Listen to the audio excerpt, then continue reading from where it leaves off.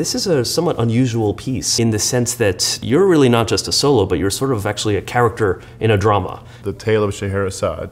She is trying not to get eliminated by the sultan by telling stories. So every night she tells a new story. And the sultan wants to hear what happens with the story, so she spares her life every night. It struck me that it's almost like a TV series, because she has to end it on a cliffhanger in every episode, or else she gets killed. What I have to do is kind of be an actor, or actually an actress, I guess. So try to understand what the story is behind it and reflect that in the character that I'm portraying.